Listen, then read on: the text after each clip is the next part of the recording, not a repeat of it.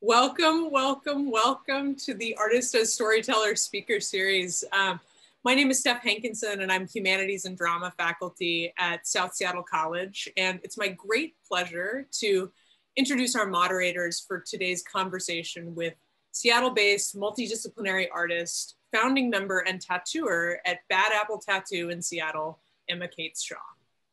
But before I introduce Denise and Jules and Emma, I'd like to offer a land acknowledgement so that we can set our intention and our energy before we become too immersed in our conversation.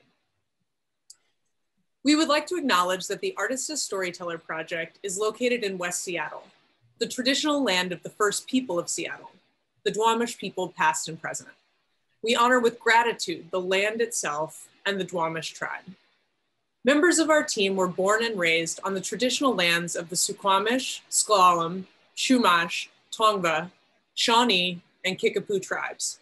And we would like to honor the stewardship of these indigenous peoples whose land and stories we now have the privilege of having been shaped by. Thank you. Now, a little bit about the Artist as Storyteller series for those of you who are joining us for the first time.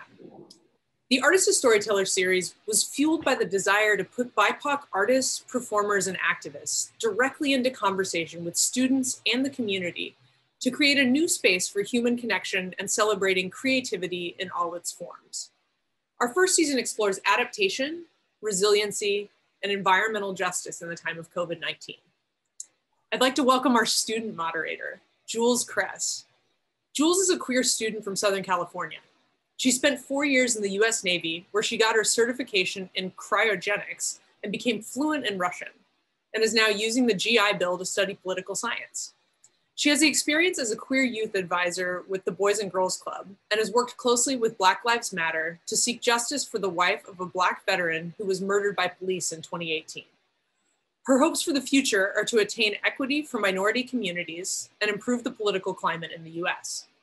Other hobbies include graphic design, photography, professional video editing, and spending time with her beautiful girlfriend and kitty cat. Our faculty co-moderator is Denise Grolmus. Denise is a communication studies faculty member at South Seattle College. She's an alleged writer and cultural studies scholar, as well as a sometimes translator and web designer. A Jutina and first-generation Chilean American with deep ancestral roots in Warsaw, Poland, Denise's work is as hybridized as her identity. A jack of many trades and master of none, all her work is driven by a deep love for the emancipatory potential of storytelling. And now, I'd like to introduce our fabulous guest artist, Emma Cates-Shaw. Emma Cates-Shaw is a multidisciplinary artist from New York, living in Seattle. Her focus, when the world is up and running, is mainly on tattoos. But in quarantine, she's been exploring everything from life drawing to lamp making, floral arranging, and curating the gallery in her home. She's a founding member and tattooer at the Bad Apple Tattoo Collective in Seattle. And Emma is fascinated and heavily influenced by naturally occurring patterns, gradients, and chaos. All of her work, tattooing included, takes into the account the importance of community and the interconnected web of human experience and the strength of trust and vulnerability. Central to Emma's work is a commitment to integrating aesthetic experiences into community living as an act of love and a critical part of building an art practice. Emma, thank you so much for joining us today. I'm going to turn it over to Denise, but welcome, welcome, welcome. We're so pleased to have you here. Thank you so much, Steph, for that lovely introduction. And yes, Emma, thank you so much for being here. And Jules, thank you so much for helping moderate and drive this discussion. Just to let everyone know before we begin talking, if questions come up for you as we're chatting, things that you want to ask Emma, please use the Q&A. You can ask questions as we speak in there. And then towards the end of our discussion, Jules is going to moderate and she'll make sure that your questions do get asked. All right, so first off, I've been really looking forward to this conversation for several months. I have been familiar with Emma's work for several years now. I actually really enjoy looking at her Instagram, and not just for the incredible tattoo work, but just for sort of the political orientation of all of her sort of living and art practice. It's something that when we first came up with the year's theme of adaptation, resiliency, and environmental justice for the series, I really immediately thought of Emma and her work, both in its content and form, as well as how Emma has been impacted by COVID and how she's adapted. And so before we jump into our conversation, I do want to share a few images of Emma's incredible work. So I'm going to pull this up. All right, so here, right, you can see some images of the tattooing that Emma's done. And what I've always been struck by in Emma's work is this incredible intimacy and tension between sort of the delicate style and the subjects that Emma often chooses, particularly things that we think of as hard and inanimate, like rocks, or beings that we see as threats like snake or jellyfish. And then of course, all the natural detritus from the forest and the ocean. And I've just always been so compelled by these images. And one thing I also love are these rock collections that Emma does for people. And I've actually been thinking, I collect my own natural detritus, and I've thought about bringing my own random collection in with me as well. And part of it is just the way it translates one's relationship to the environment in this really meaningful and intimate way as well. And something I also wanted to show was that this wasn't just true of Emma's tattoo work, but it's also true for the other work that she has done. There's this amazing tension between the domestic versus fine art, between affirmation and resistance. And so when Emma talks about bringing in art to people's daily communal living, I really feel that when I look at her work. So Emma, now that I've been talking about you, I'm gonna talk at you. So I know that you studied studio art in college, and I'm sort of curious, like, I wanna know a little bit more about the development of your art practice in general, but also how did you get into tattoos, and particularly stick and poke, which is its own sort of unique form and technique as well? Hey, Denise, before Emma, sorry to interrupt, I apologize. Denise, I'm wondering if you can scroll through some of those images again. Some of them were a little obscured on the screen, and I want to make sure folks can see all of that. So maybe Emma, as you address the first question, we can scroll through some of the images again. Totally. Yeah, I want to say thank you to Denise, Jules, and Steph for having me. I'm so excited to be in conversation with you and really appreciate the opportunity. Also, this is my dog, Waylon, and he may be interrupting us occasionally, just FYI. So yeah, I'm from New York. I grew up in New York and went to school in Philadelphia. And I graduated from college kind of unsure of what I was going to do and where I was going to be. And the summer before I moved out to Seattle, I ended up working at a camp, and this camp was really special to me. It had been special to me for my entire childhood. And at the after staff event, after the camp was over, I learned how to tattoo, and it was a very spur of the moment kind of thing. Had a bunch of friends who all wanted tattoos, had somebody who had some supplies and had some very basic guidance on how to do it. And I ended up doing 8 tattoos in a night, and really, really enjoyed myself. You know, they were all very much drawn on, learning tattoos, nothing too complicated, but I found myself really enjoying the experience. And when I moved out to Seattle, I kind of followed that, enjoyment of doing that into offering tattoos to people for a meal. offering a tattoo for help, you know, painting my room, and just kind of building these relationships with queer community through tattooing. As a person that was extremely new to Seattle, and I moved here really without knowing anybody. So it kind of became this way that I was like making friends and building connection, and becoming kind of enmeshed in community. And I ended up linking up with this person, Avery Osajima, who was also very new to hand poking. And I'll explain a little bit more about hand poking and why hand poking in a second.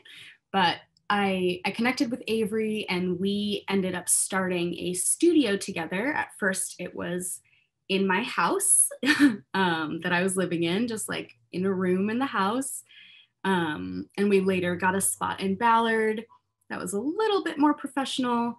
And then both of our work kind of started to take off. And when that started happening, you know, up until that point, I had kind of seen myself as, okay, I'm an artist. I'm definitely, I considered myself an artist, but I did not really consider myself a tattoo artist. I was just like an artist that does this sometimes. I was working at Second Use, which is a building material, like salvage yard. So I was working there full time and tattooing on my days off. I was probably working like 70 or 80 hours a week, which was pretty wild. But I loved tattooing so much and I loved all these things about it. And I, you know, I was doing it because I loved it. And when Instagram kind of flipped this switch and started showing my work to people, you know, the algorithm really started showing my work to people that I was not directly in community with, and things started taking off, I kind of had this like push comes to shove moment where I realized, okay, this is a legitimate form of work. It's something that people want, and I'm going to do it. So I made that decision, I would say probably 3 years ago. And I've been in Seattle almost 5 years. So I'm really, you know, COVID has totally like erased this year and also added this year to stories like this. So honestly, I am not sure if it was like 3 or 4 years ago, but I'm pretty sure it was 2019, which is 3 years ago, that I ended up joining the folks at Valentine's Tattoo, which is now non-existent, but I started working there kind of part-time, and I went down to part-time at Second Use and then started working full-time.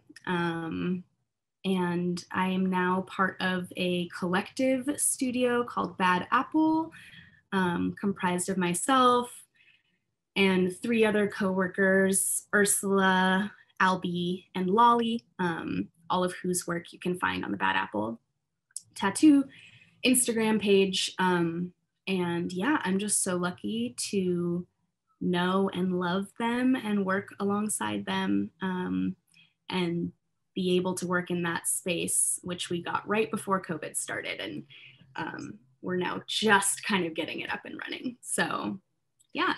All have such different styles too. Like each of you is so unique, down to like your content, but also just on your colorways and your lines. And I'm just particularly interested in how you developed, like what drew you to stick and poke in particular that like spoke to you in your aesthetic, and also like the rock collections and sort of like this draw to these patterns in nature. Like what, yeah. So hand poke is just how I learned to tattoo. It is extremely accessible, and that's something that I really love about it.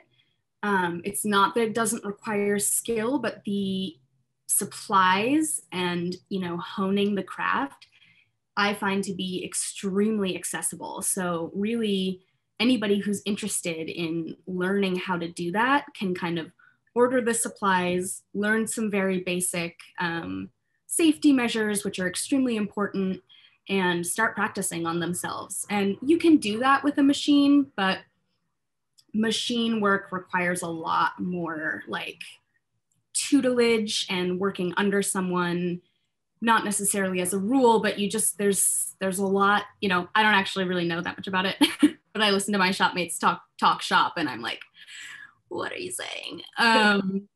You know, certain machines run at certain speeds and are good for this or that or something else. And hand poking is really more just like, it's whoever's hand is doing the work.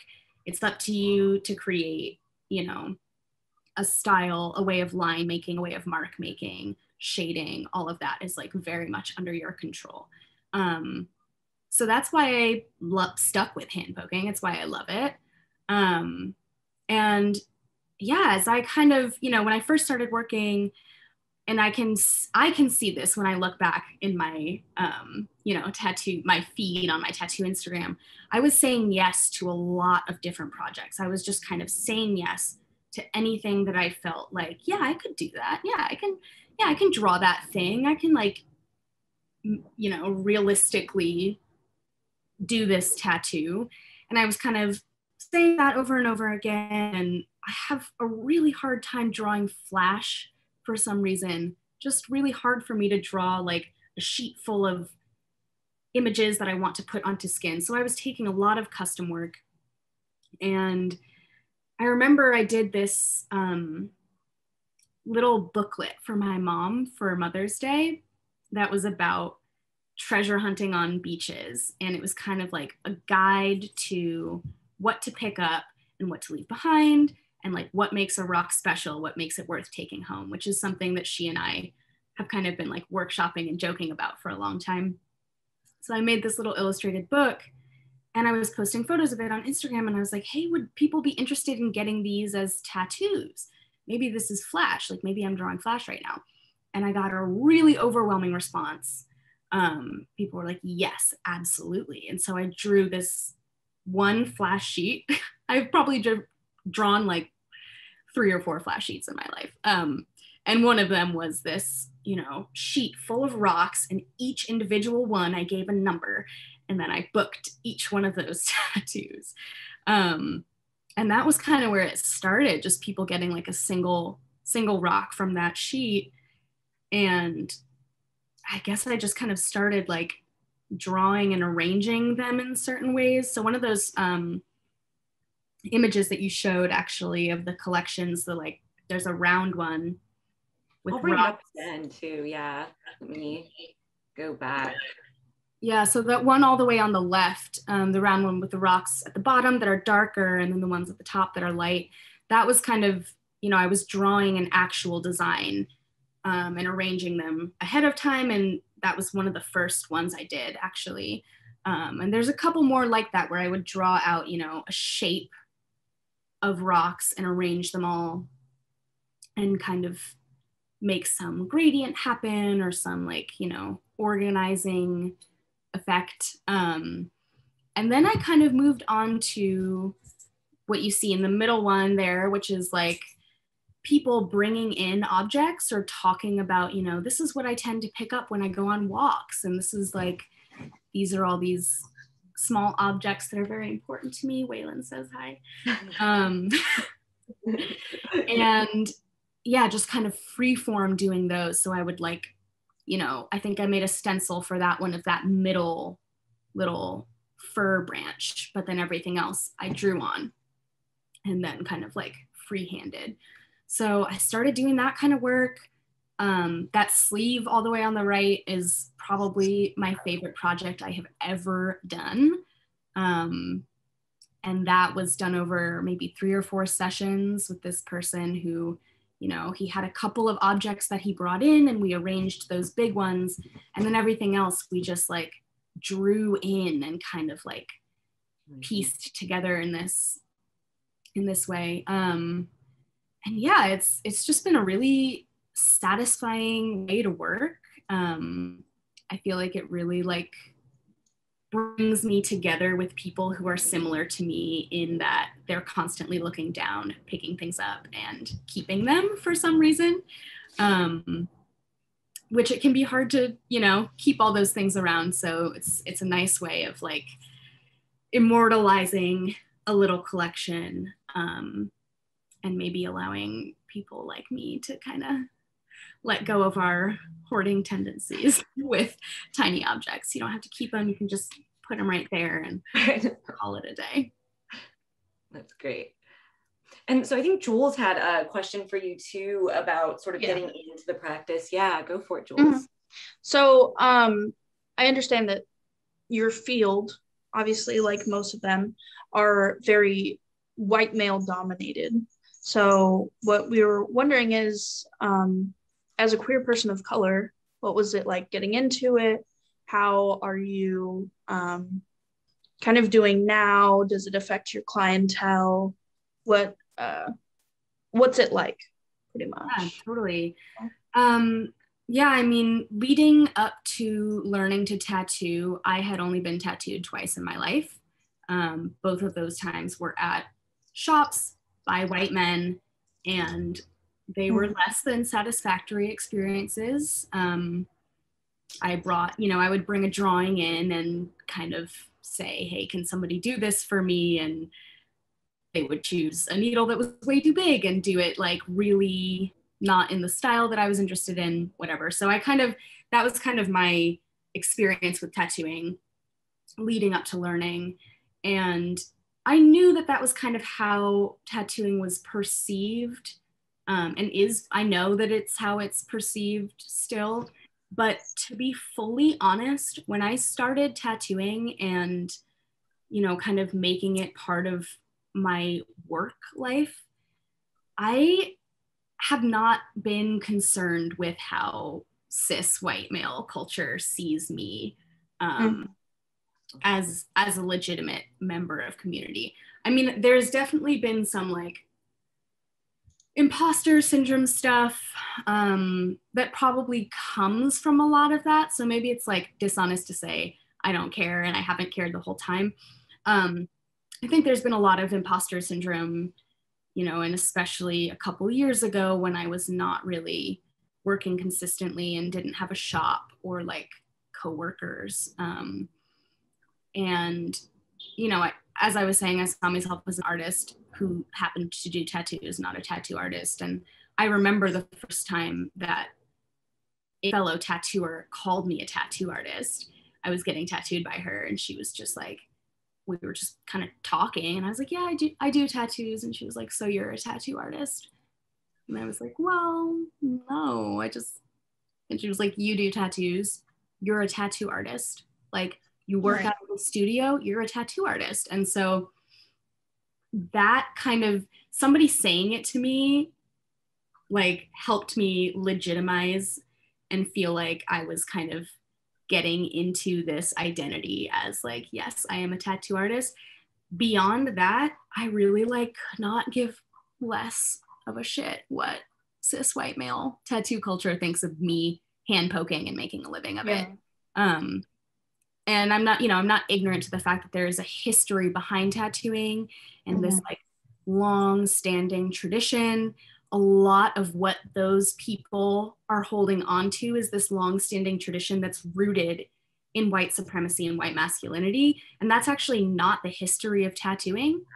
Totally. And yeah, once you learn that like very basic thing that's like indigenous peoples have been tattooing forever. They've been hand all around the world forever, all around the world. It's like this beautiful, it's like language, you know, there's so much and so like rich of a history around it that has nothing to do with white dudes working in, you know, shops that are owned by white dudes and populated by white dudes, you know, just like that's its own thing. I don't care about it that much. And at this point, I feel like tattooing, especially the world that I am in, is so separate from that. And again, I'm not ignorant of the history behind all of that and what it means for me to be a tattooer that is not a cis dude. do you think that in the US, at least, it's becoming a bit more inclusive of all skin tones?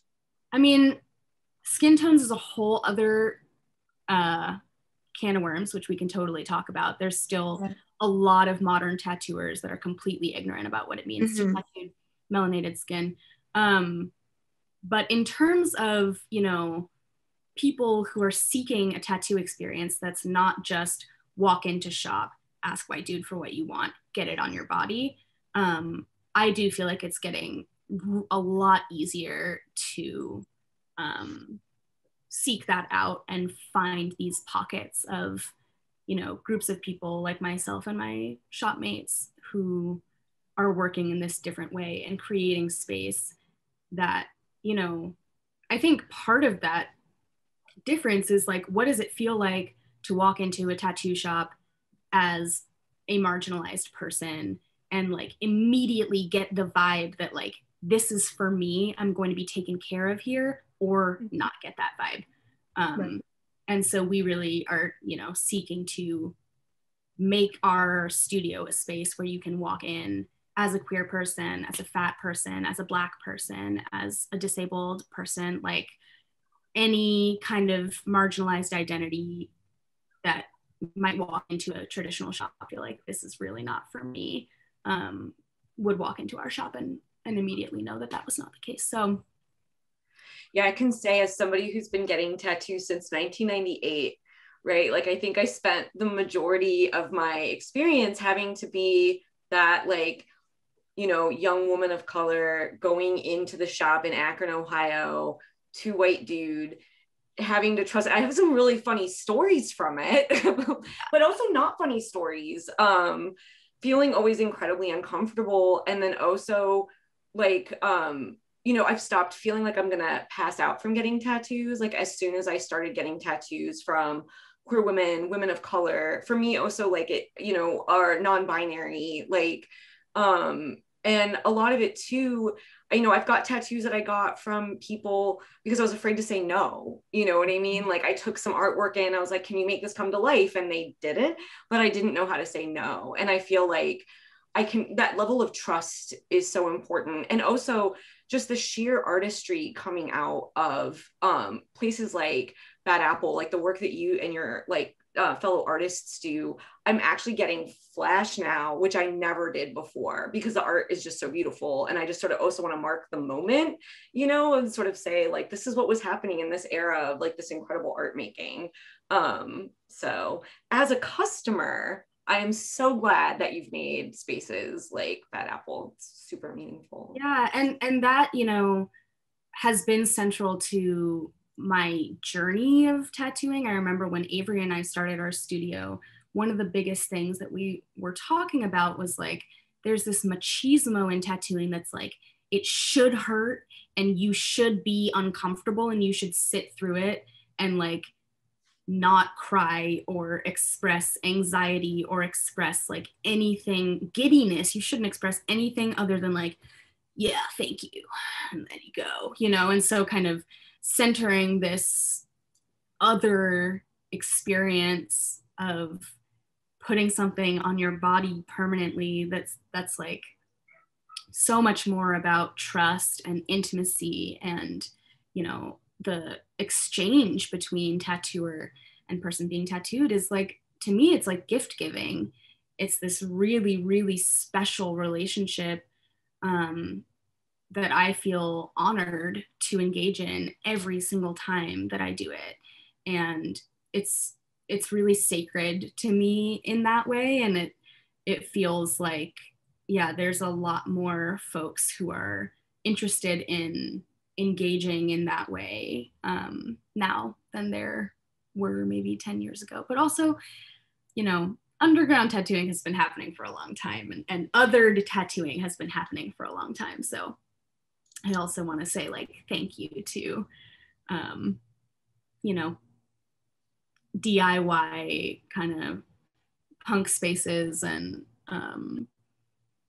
underground tattoo culture that's existed for a really long time and is just now kind of getting its moment in the sun. Yeah, totally. So one of the themes of this year, right, is this idea of adaptation and resiliency. And that was definitely on purpose because a lot of people, especially when it comes to their artwork, have been forced to adapt to very different circumstances. And so I know for you as a tattooer, like your life got shut down, right? You couldn't tattoo. Like, what was that like? How did you adapt? Were you resilient? Did you adapt? Like, what have you done like this past year? Yeah, so I mean, prior to tattooing, I'm gonna be honest, like I considered myself an artist, but I had a really hard time sticking with one medium. And I kind of saw that as like a delegitimizing thing. I was almost like, yeah, I'm an artist, but like I can't decide what I want to do. And tattooing was really the first thing to catch my attention and be like, I want to do this. I want to get better at it. I want to get really, really good at it, actually, and like spend all this time doing it with my life. So when that went away, I was kind of left with this instinct and desire to have an art practice that I didn't even have when I was in college working on a thesis. Like, you know, I was doing art all the time, but it was because I felt like I had to. And I found that when COVID hit, and I was like, okay, I'm not tattooing. I will not be tattooing for who knows how long. I had this art practice muscle in me that wanted to still be flexed and wanted to like be expressed. So I have really enjoyed the way that that's kind of happened for me. It's been a really incredible experience to set up a home studio and just kind of play. And I've had, you know, so many different instincts and like desires that I've just been able to be like, yeah, you know what? I'm gonna dedicate a week or 2 weeks or 3 months or whatever to like learning how to do this and putting love into it in this way. So I've done that with figure drawing. There's this incredible person, Alex Schmidt, who does an online figure drawing class, and it's, you know. And I'm also gonna share totally. some of these images too, as you're speaking, so people can see. Let me click on present. Here we go. So I think this is what you're talking about. Yeah, exactly. This class is open to all folks. I think it started out centered on women and non-binary and queer folks. But it's called body confidence, right? Like it's an body confidence. Yeah. And she's got a website and you can just sign up to do any one of these like themed. Every week there's like 2 themes. So yeah, here's like Mix Antoinette is what she calls that character with the wig. There's like a soccer character. She does Femlin, which is this like Playboy icon. She does Cowboy Girl, which is like a country themed one. So super, super fun. And she's an incredible model. And yeah, there were periods of time when I was doing that twice a week because that was what I was doing with my time. And I do it with my mom occasionally. My mom is always asking, are you going to be in class today? So that was one thing. And that was a really, really incredible, like skill building, practice building exercise, to just like have a consistent class like that. And then, I started walking around my neighborhood, looking at all the flowers that existed on the roundabouts and in people's like yards that weren't their yards, and picking stuff up, and also working with some neighbors who had a plot of land that they were growing flowers at, and helping them harvest every week and arrange with flowers. And yeah, these are all just like, I was just, playing around, having some fun. I took a couple classes, and since then have just kind of like leaned on a few folks who do floral arranging that are friends of mine for like tips and tricks. And yeah, that's been really, really fun. What I love too is both the floral arrangements and the body confidence work, it's still so much about building community, right? Which is sort of what grounded your tattoo practice in the first place. But it's so cool the way that you've been able to like kind of build these online communities through body confidence, right? Or body confidence is like allowing that to happen, even with your mother. Mm-hmm. And then also with the floral arrangements too, right? Is to be able to give this practice as gift, right? And I know that, yeah, so I thought that was really compelling. Yeah, and that's what I was just about to talk about, the flower arranging stuff. When protests were happening over the summer, and I was actually caring for somebody who was recovering from surgery right when all the protests were happening. So like the risk of COVID stuff meant that I was like, it wasn't super feasible for me to be out in the streets. But what I ended up doing was creating kind of a hub at my apartment complex hub for supplies, and just kind of like collecting money, buying the stuff that people needed, and then just like stocking it like crazy and having folks, you know, you can DM me, you can message me whenever, come by, get what you need. We're here if you need to rest in a yard, like come do that. And so my building and like the couple buildings around me, we call ourselves the Fur Trap. It's a really special, super community oriented living situation, and everyone was on board for that. And then these flower arranging things kind of turned into this idea that was like, maybe every week we could be raising some money by selling flowers in order to give BIPOC folks who are experiencing stress, like, you know, very elevated levels of stress.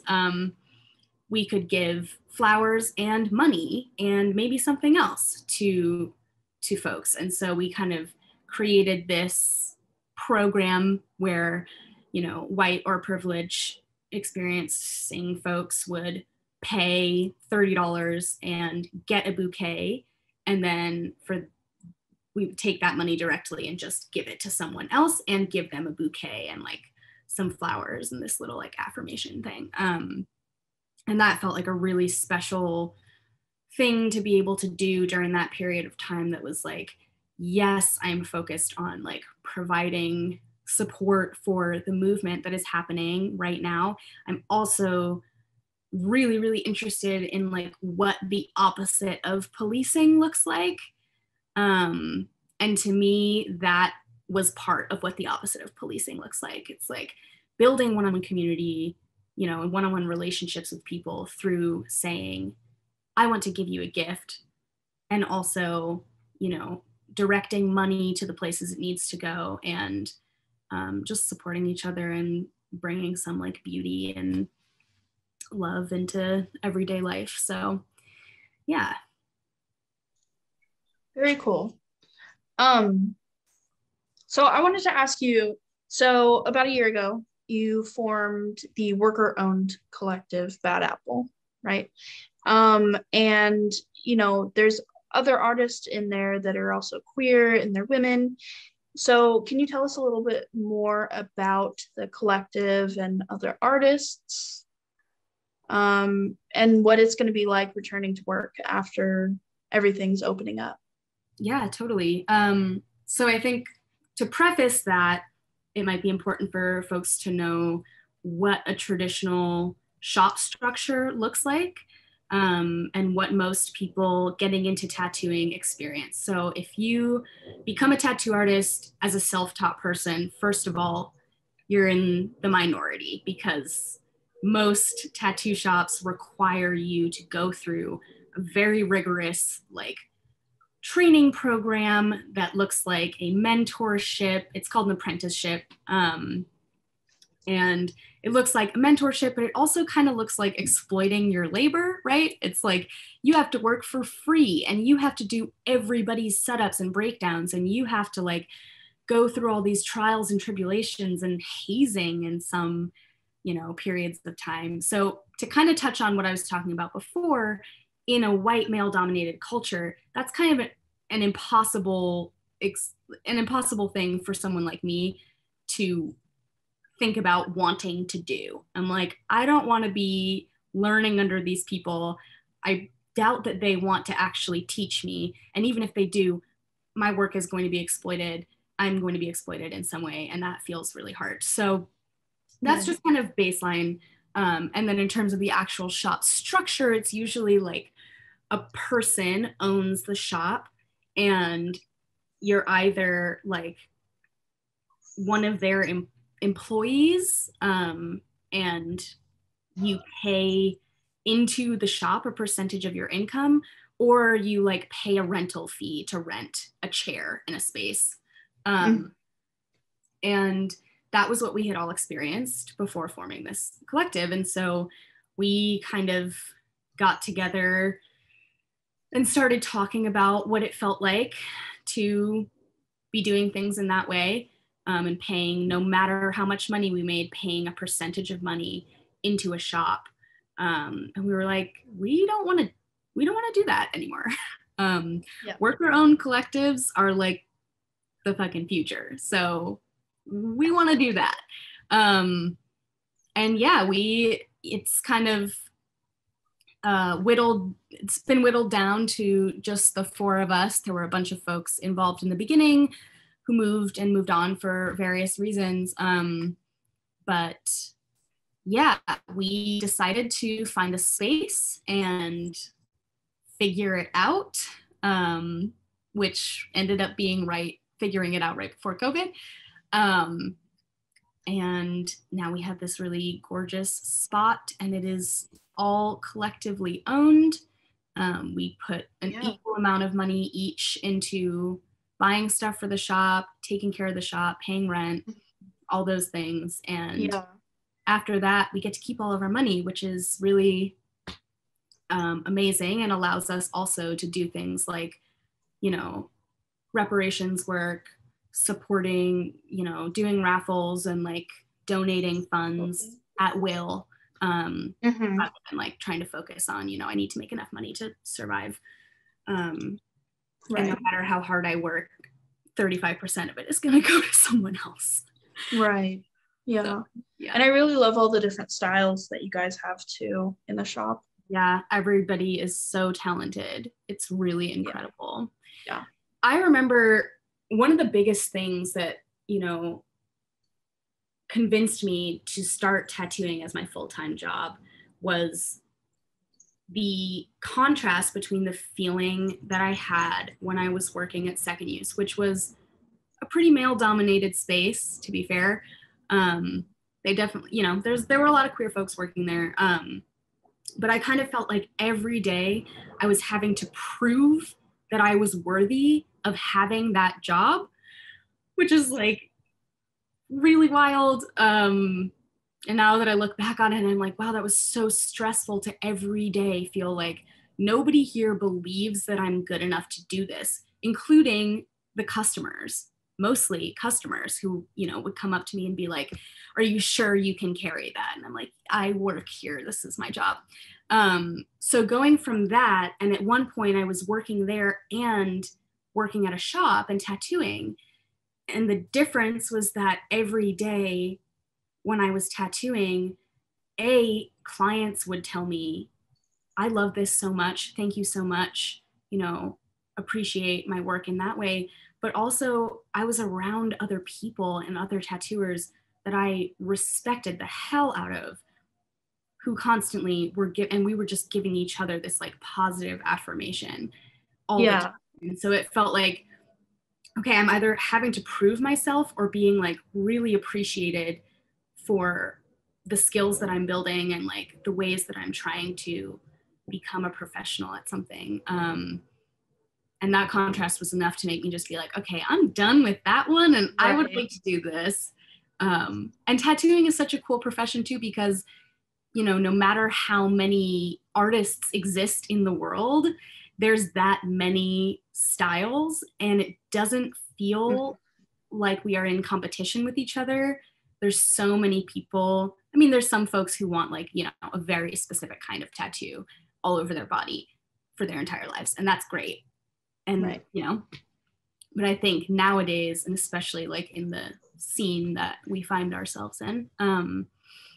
There are folks who want to collect tattoos from so many different people, and you know, we end up supporting each other's work and, you know, kind of bringing up other folks in tattooing in a way that feels really incredible for like an art world adjacent thing. It's like, we're not in competition. We are like absolutely in community together. And right.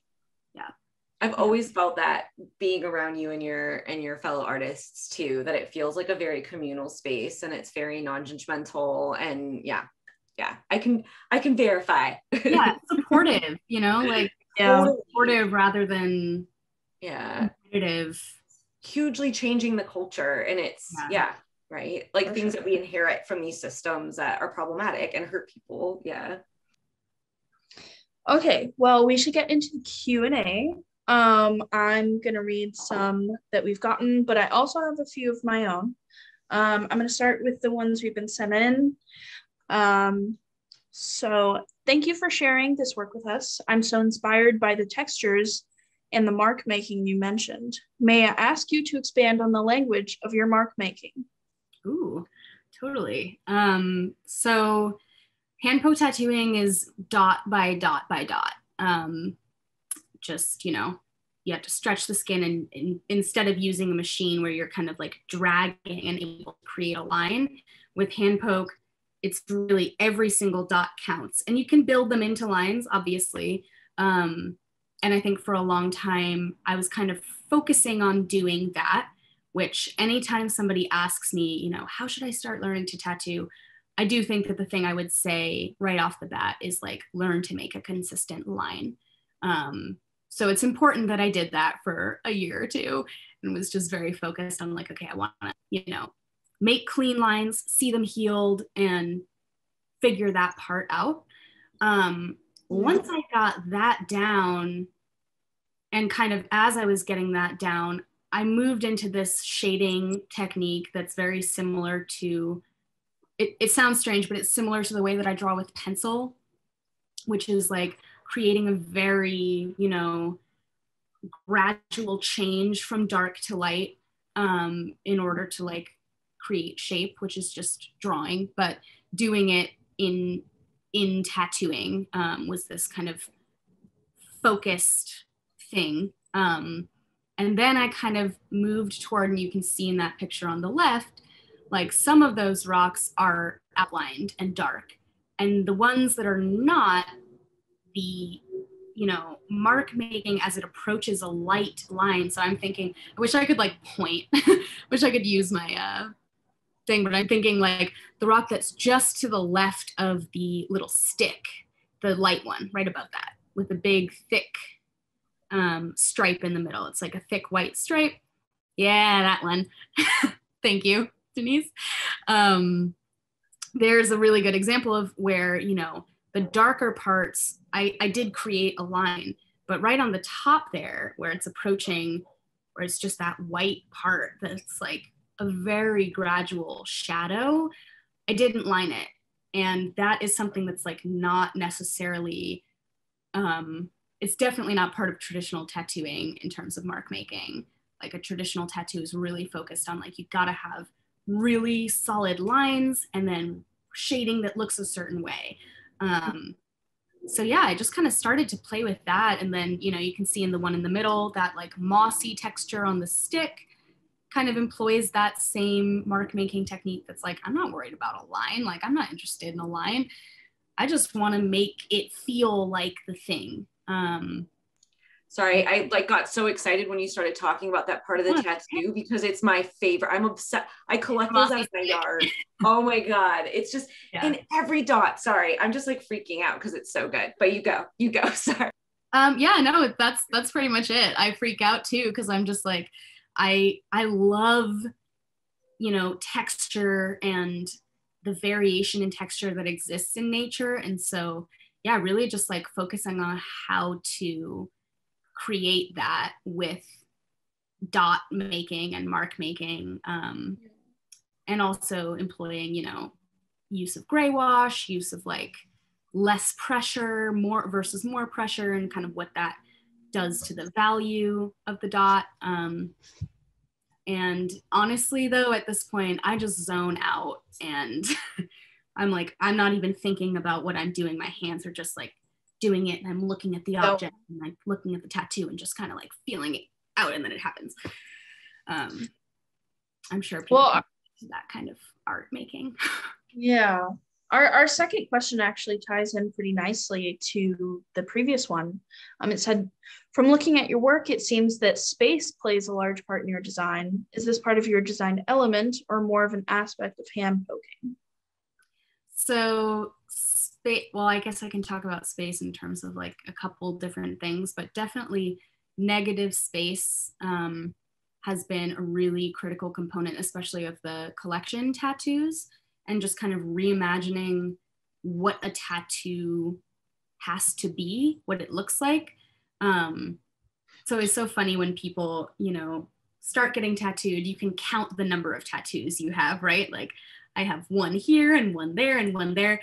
And I feel like with the collection tattoos, it's often like I'm giving people 20 tiny tattoos that are all arranged in a way that makes it actually one tattoo. So yeah, I would say negative space in that way is definitely like a really big part of composing those. And that kind of relates to this practice that I've been doing way more often now than I ever have before, which is not creating a stencil and working with someone's body and the concept of whatever tattoo we're doing to just draw something on in a very basic, you know, line-based thing, but explain to them and have them know, yeah, this is going to look like a marker drawing, but by the time I'm done, it's going to look like something completely different. And it's going to, oh no, I don't have the computer plugged in. Faux pas. Oh no, are we about to lose you? Well, it says it's gonna sleep soon unless I plug it in, but I'm able to plug it in real quick. So let me just do that. Sorry, everybody. I knew that I should have done it, and I just You're totally good. Ignore me while I get it figured out. Now this, like, the stick and poke makes sense. Yes. Yeah. Totally. Keep it simple. Keep it simple, keep it safe. Yeah. Here we go. I've got the charger, everything's fine. You're good. You're not gonna lose me. Yeah, does that answer that question? I guess space is kind of a complicated, you know, thing to talk about. So if that wants to elaborate a little, if that doesn't answer the question. Okay, do you have any advice for first-time tattoo recipients who aren't always the best at expressing what they want / why they want it without a little prodding? And in parentheses, it says, thinking about how to balance respect for the artist's time and vision while valuing the process of figuring out the art together. Yeah, totally. I think there's a couple of different things I would say to that. The first thing is really choosing an artist extremely carefully. If that's something that you're feeling like, you know, that you want something that's not just like an outline of a lightning bolt right here. So yeah, I would say choosing an artist is like probably the biggest component of that.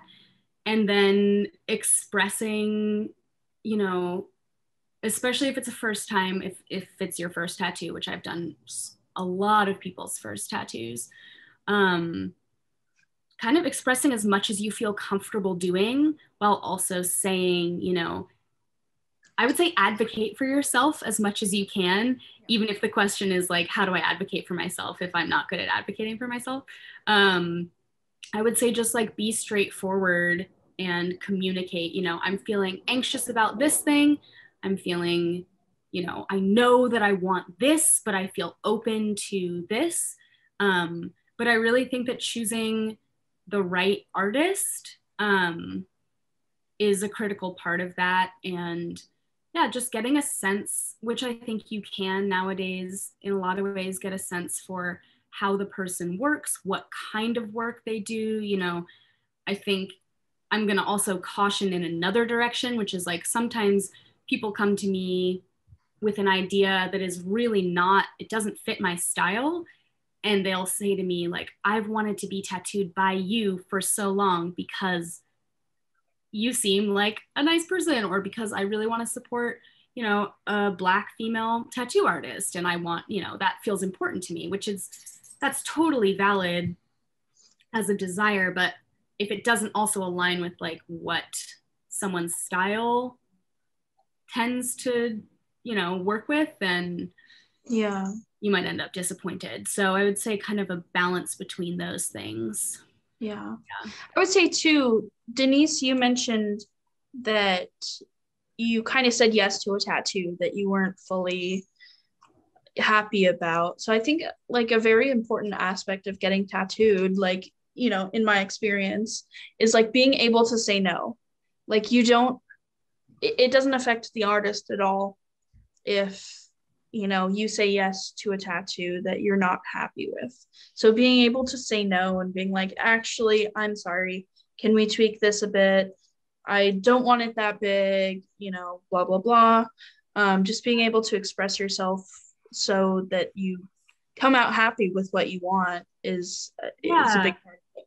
And I would say kind of a balance between that and also trust, like being able to, you know, knowing that you're in a space to trust an artist whose work you admire, whose work you feel really confident in, because we can also feel when somebody doesn't trust us, and it's like nitpicking a tattoo down to like teeny tiny details. It's like that actually is going, it might get you closer to what you think you want, but it might not get you a tattoo that is an artist's best work. So I would say like my best work comes when I can feel that somebody trusts me and is down to like, let me do my thing up to a certain point. So kind of you gotta have communicating, you know, where it is, where the balance is between those two things. Absolutely. Emma, this is, what a treat, what a delight. I've been sitting here just soaking all of this in, and I know that I'm sure we have people in the audience that are interested in following your work, and when things are opening up, like where can they look for ways to connect with you? Is Instagram the best place to follow you? Yeah, Instagram, my Instagram is thornpokes, thorn_pokes. And then Bad Apple Tattoo is my tattoo collective. Great. And so we'll post all of that on our Artist to Storyteller website with Emma's information and all the stuff from the talk today. And so folks, if you're interested in connecting with Emma, that's the best way to do it, and to follow her work in its in the full scope of what that looks like too. I've just been so impressed by how you translate your form of expression and like your relationship to materials and the world around you through these different forms. It's been so cool to hear you share that, as well as your political and social commitments today. So what a treat.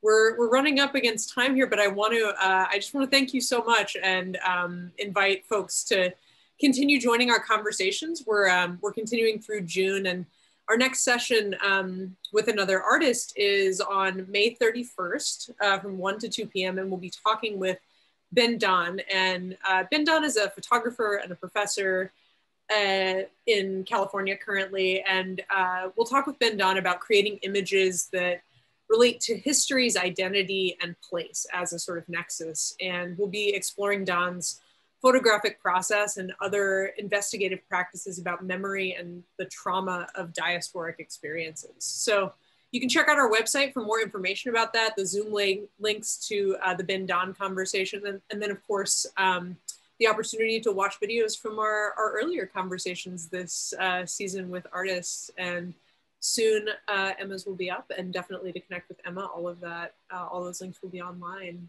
But Emma, what a delight, what a treat. Thank you so much. Thank you guys for having me. It was really a pleasure. Thank you so much, Emma. We really appreciate it. And thank you, Jules. Thank you. Thank you. And thanks to Waylon. I mean, really. Waylon. The real MVP over here. Right.